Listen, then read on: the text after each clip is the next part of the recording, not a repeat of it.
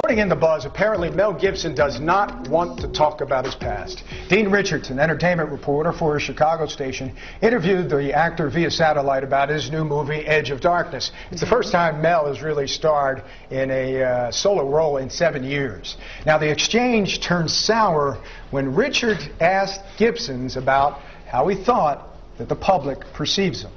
Take a look. Do you think that the public will perceive you any differently after all that's been in the news about you? What are you referring to specifically? Referring to the, the drinking problems, referring to what's been called the anti-Semitic rant, referring all those things. You know what I'm talking about. Okay, so that's almost 4 years ago, dude. I mean, I've moved on. I guess you haven't.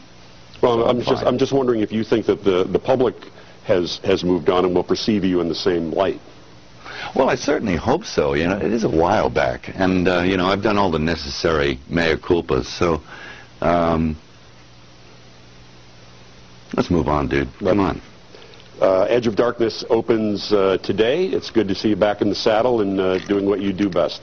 Thanks a lot for joining us, Mel. Take care. Bye-bye. Now, I'll tell you what happened right there, because this happened to me. Shock. No. Shock. No, this happened to me. When he said, "Thank you, we appreciate it," Mel thought he was off the satellite, and then he threw an A-bomb out there, and that's what happened. I don't know. What do you think?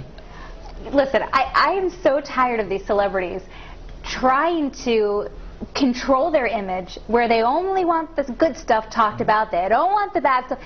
Those days are over. I mean, there's just no way to completely control it. And don't go on a live interview if you don't want to be surprised with what people are going to ask. And guess what? I haven't forgotten about all of his rants and troubles. Exactly. I can't believe it was actually 4 years ago. Well, it doesn't seem that long ago. You know what's funny is that he has a whole team of people, of PR people and handlers, and you would think that one of them or a couple of them would have said, "Hey, Mel, somewhere along the line, somebody's going to ask you about that drunken anti-Semitic rant that you had with the LAPD, and you're going to have to handle it in a proper way." And in the beginning, I thought he did. Yep. I thought he was on that path to say, you know what, I said my mea culpas.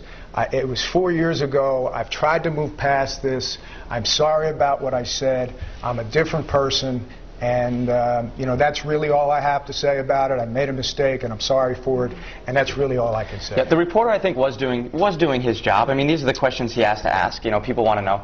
But, I mean, let's face it, when it comes down to it, the guy's a movie star. So he said something to a reporter. Who the heck even knows where the guy was from? I didn't recognize Chicago. This came out of Chicago. I mean, that's what movie stars do. Does that really shock anybody? Like, I mean, come on. Well, it does. I think it does. I think because... You think that shocks people? Yeah, because I think it shows no respect. I think it shows no respect to the audience. It shows no respect to the interviewer. It just shows no respect. Period. Movie stars very rarely do, though, unfortunately. This is the times we live in, they don't always throw out an A-bomb or an F-bomb and all that kind of stuff. And I just, maybe we're watching different things, but... For me, it just shows that...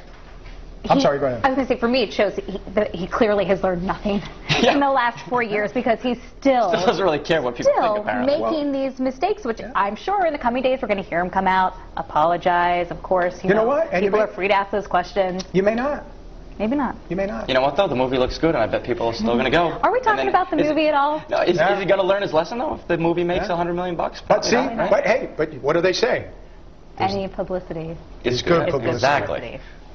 There you go, Courtney. Do you guys think he's going to apologize because this happened after the interview, though? Do you think no, I don't. Yeah, I mean, he thought he was off camera, so I don't know. I think he thought that the satellite went down, and he made an off-color remark that he didn't think anybody heard. It happened to me. I was interviewing someone, and it got into a little bit of a tense interview, and I got the same A-bomb, and they were off camera, and we took the tape, and we sent that to American Airlines, to the woman, and said, be careful what you say. Make sure you're off the camera before you say it.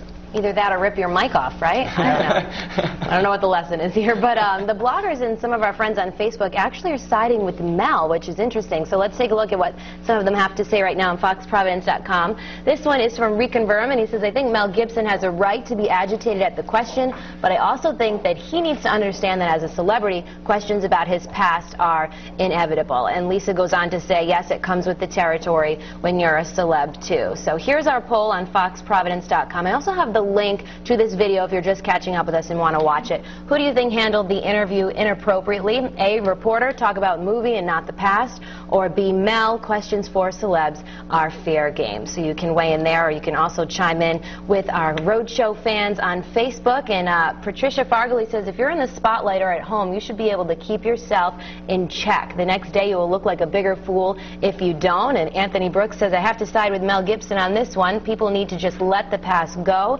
and move on. And Corey again sides with him, says, I think he's sick of being brought up in interviews. It was an interview for his new movie, not his problems in the past. So if you guys feel differently, if you're siding with the reporter, hop on now and leave a comment. Maybe we'll read that at the end of the show. But for now, we're going to head to